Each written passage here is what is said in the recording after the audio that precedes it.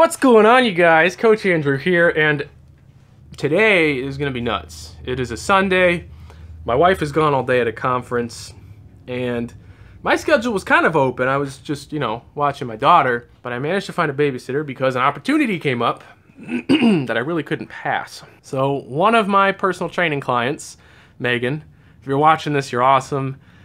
She and her husband are skydiving experts, and today they have an extra large airplane with one of the gates that opens in the back, and you can kind of just walk out the back of the plane and skydive. And she's been trying to get me to go for over a year, and skydiving is on my bucket list. So basically, she invited me to go.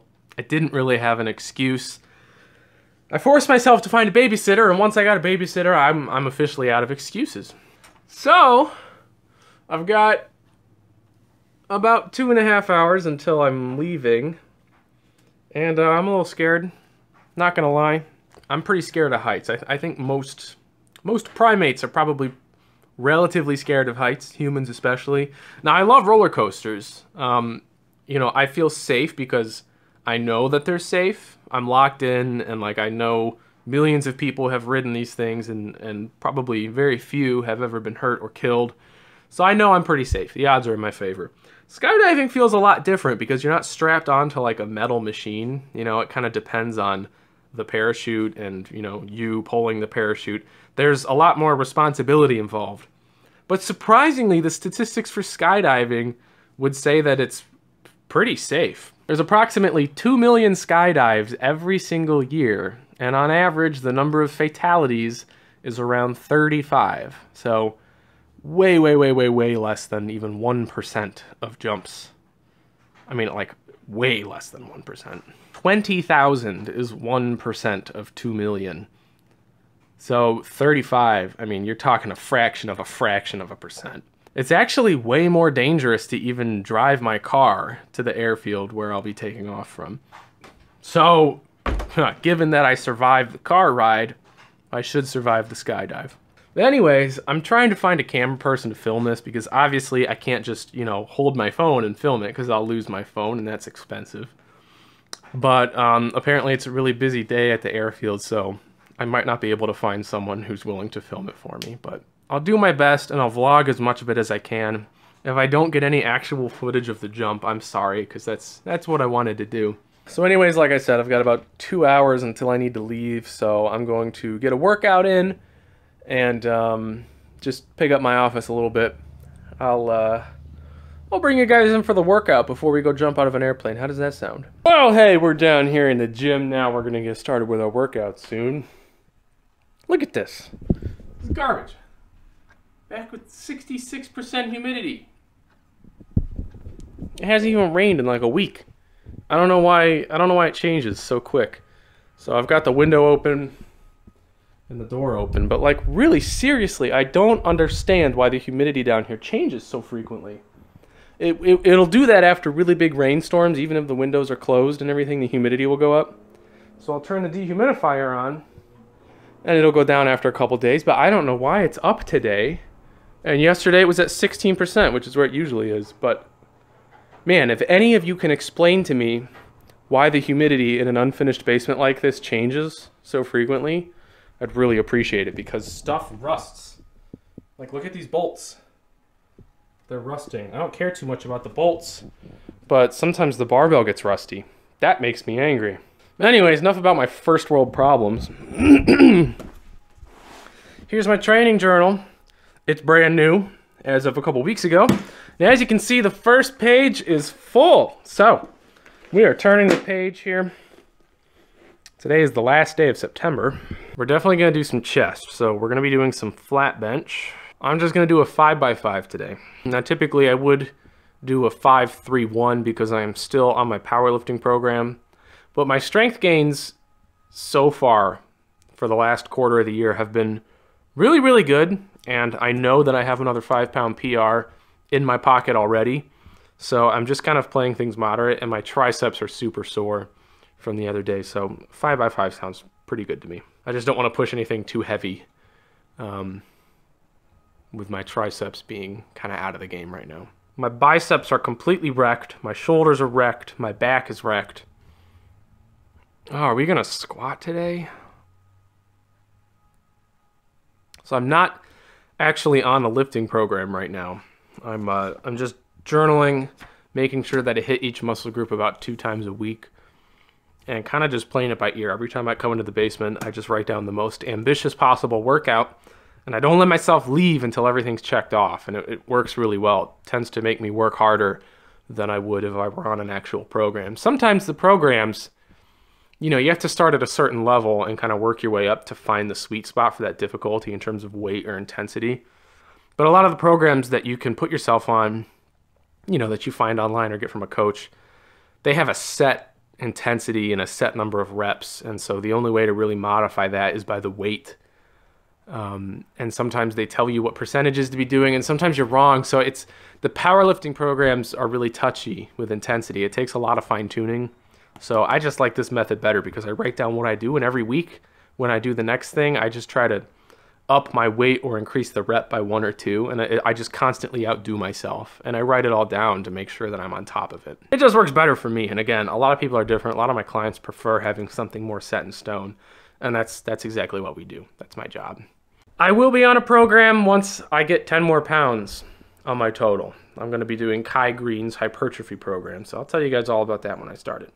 And the ab wheel. Woo! It's gonna suck today. Another set of 20, we'll superset that. All right, lots of compound movements today. Really, between the squatting and the ab exercises, the core is gonna be destroyed.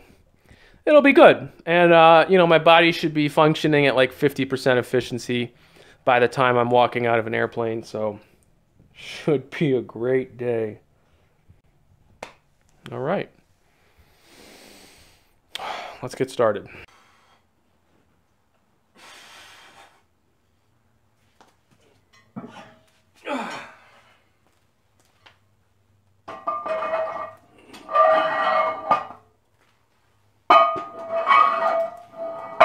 I've had knee injuries, I've had back injuries, I've had ankle injuries, but believe me, you don't want shoulder injuries. Any kind of injury sucks, all right? And they all have different implications for your health and the future of your training. But man, the shoulder is the key to everything upper body. If you mess up your shoulder, you're gonna regret it. So just do your warm-up.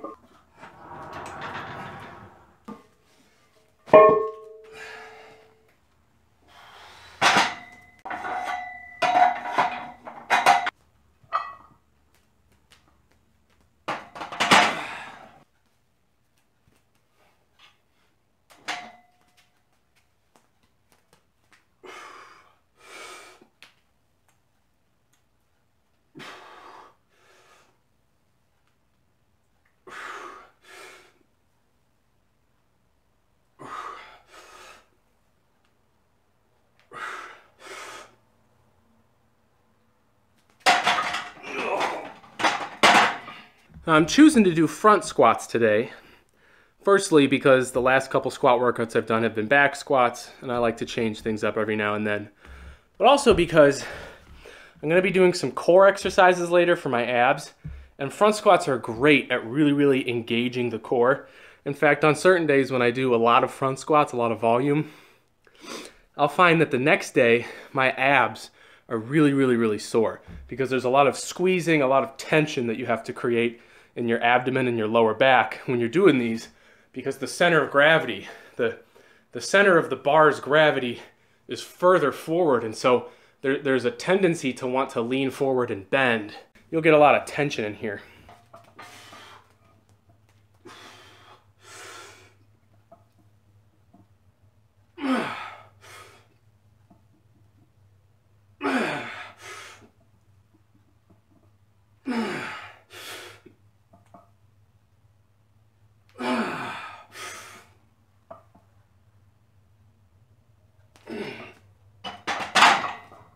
Another great thing about front squats, I feel like doing front squats has more of a carryover for my deadlift. So front squats are going to activate more of the quads. It's more of a quad dominant squat as compared to the back-loaded squat, which, yes, still uses a ton of quads, but there's more of a glute and back activation with that particular exercise.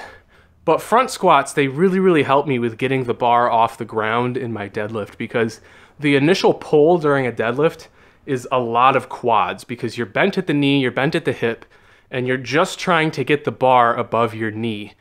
If you watch some of my deadlifting videos on my Instagram page, you'll see a couple lifts where I ramp, because I'm so focused on activating my quads just to get the bar past my knee that I sometimes forget, or I feel like I'm unable to activate my glutes. And so I end up ramping, where I kind of pull back and use my quads to finish the lift. In some powerlifting organizations, that's a disqualifier. Most of them allow it unless you start hitching, which I haven't done yet on any of my PRs.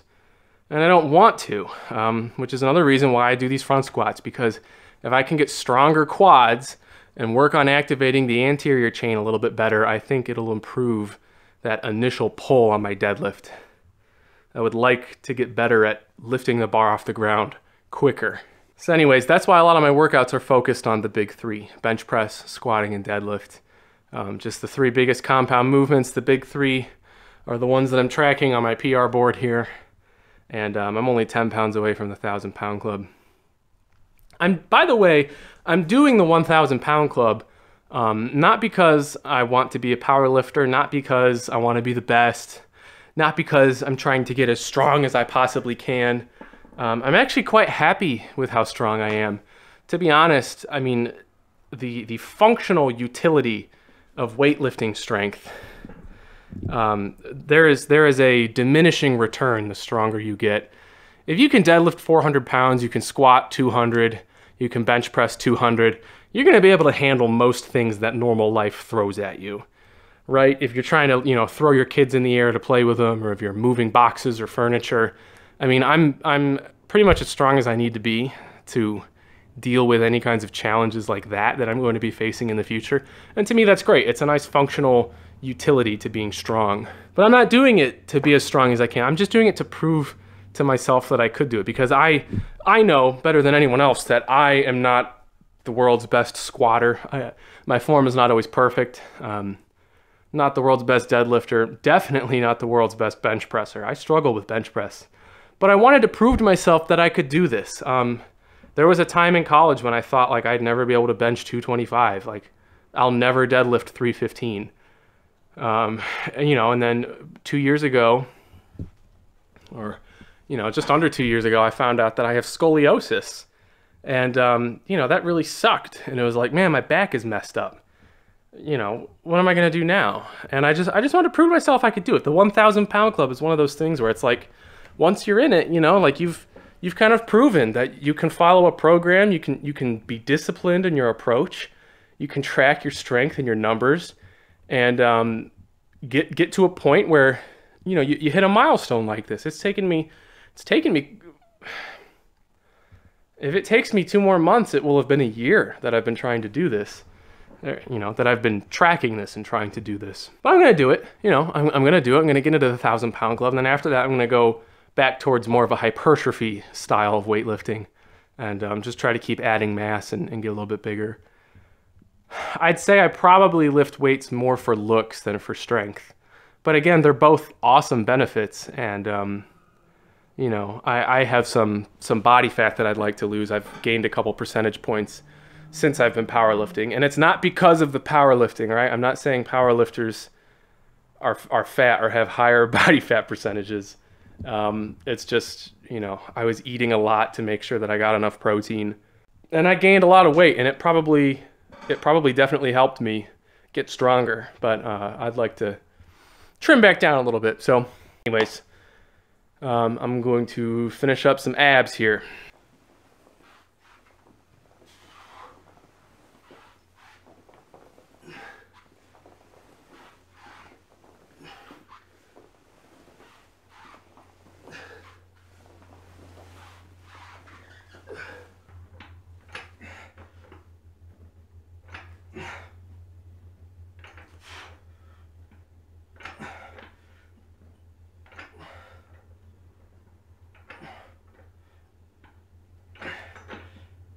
Oh man, those are always a burner.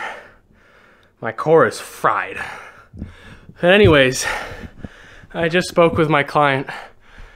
She's at the skydiving field right now.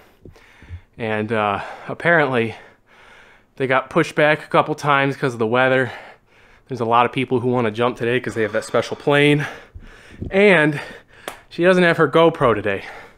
So we decided that we're gonna jump next weekend and forego the excursion today. So I was spending all day mentally preparing for this. No, but it's okay, because I'll be ready next weekend. You know, it's like 4 o'clock right now, and we started planning this at 11, so I didn't really have a lot of notice or time to prepare. So at least this way I feel like I can put together a better vlog for you guys. And I'll definitely have footage of the actual jump, which will be way cooler than just me vlogging before and after the actual skydive. So hopefully you guys will get to see it. You know, you get to see me strapped to a dude falling towards the earth at 9.8 meters per second. Of course, that doesn't account for air resistance, but pretty fast. Anyways, workout's done. So now I have all this time because the baby's with grandma and my wife isn't home for a couple more hours, so let's see if we can't find something to do. So anyways, I will be doing the skydive next weekend. I'm gonna make sure it gets on the calendar so that it doesn't slip away from me again this year. I'm gonna make sure I get it done. But this really makes me think about the nature of opportunity. And I really feel like this year has been a huge year of opportunity for me.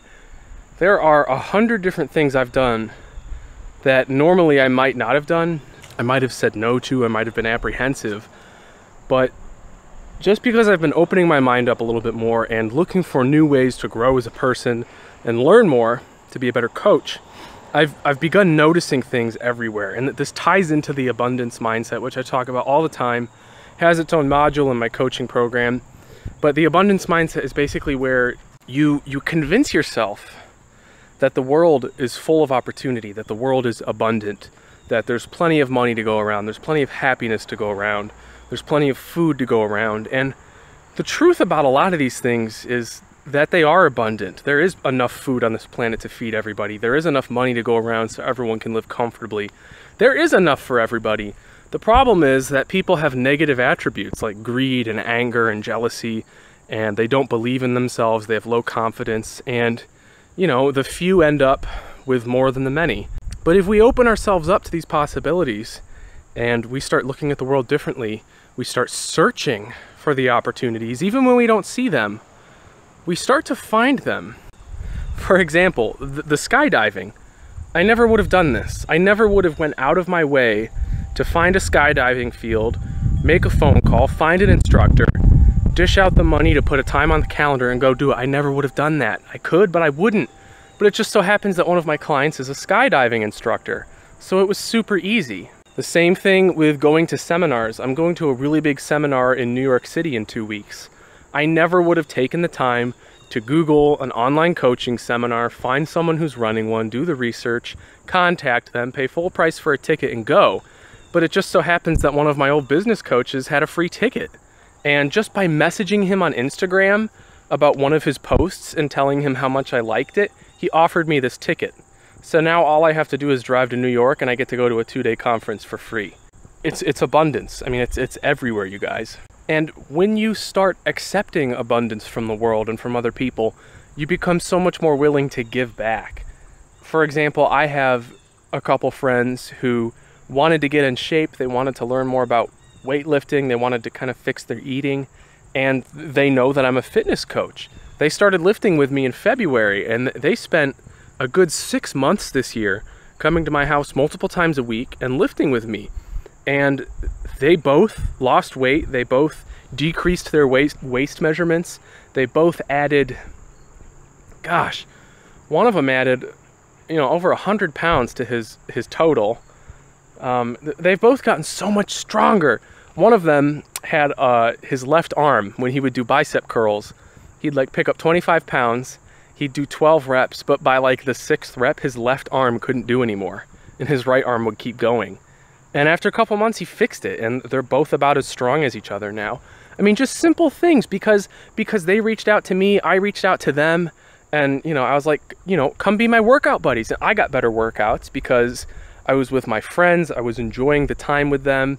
I also wanted to look good in front of them because I'm an authority in fitness, so I worked harder than I would if I was by myself. It's just a win-win situation for everybody. My cousin and his girlfriend really want to get into shape. They've been trying to lose weight, they've been trying to work out, and they're both really busy. They both just graduated, have these crazy jobs, and I reached out to him. I was like, hey, how you doing? How's life? And he's like, it's pretty good, this and that. We caught up, we're trying to lose weight. I said, hey, I'm a fitness coach, and you know that. How can I help you? And he's like, well, look, he's like, money's tight. I don't want to ask too much of you. And I'm like, no. I'm like, just promise me that if you join this program and I give you the coaching that you need, I write up your program, I give you your meal planning, and I give you all the results, promise me that you'll commit to it. Okay? Because a lot of people, I've given away free coaching accounts before to certain people, and I have found that the people who don't pay for their coaching, they never take it seriously. It's very human, oddly enough. When you don't have skin in the game, when you didn't pay a bunch of money for something, you just don't care that much. I have found that unless you're paying for the advice, or there's something very dear to you that's at risk, there has to be something in the game that's at risk.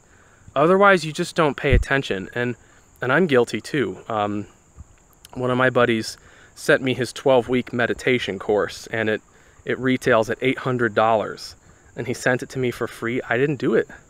I didn't pay for it, so I didn't do it. So I looked at my cousin. I said, hey, look, if you guys commit and you give me amazing before and after pictures, and we can count how many pounds of fat we burn off, those are excellent results for me. I can use those in my marketing. So, if you promise me that you'll do this, then let's do it. I'll throw you in the program.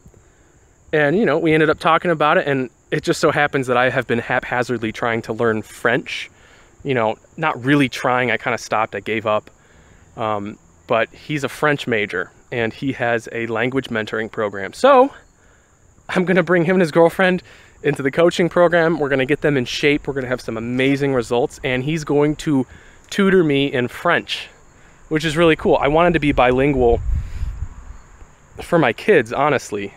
Studies show that people who speak more than one language have a little bit more, they have more lights on in their brain, and it's much easier for children to learn new languages than it is for adults. So if I can learn some basic French and teach that to my kids when they're toddlers, that'd be awesome. So, I mean, look, again, a win-win situation, all because I'm abundant and I'm looking for opportunities and I'm finding them everywhere. So I guess that's today's lesson. And I hope you guys take something from that, because it's the honest to goodness truth. So, yeah. If you just approach life a little bit differently and be willing to give and also willing to receive, I think you guys will find that there's a lot more opportunity out there than you think. So, anyways, hope you guys have a good one. That skydiving vlog will be coming at you soon. I am going to do it, I promise. And as always, I'll see you in the next video. Train lively, guys.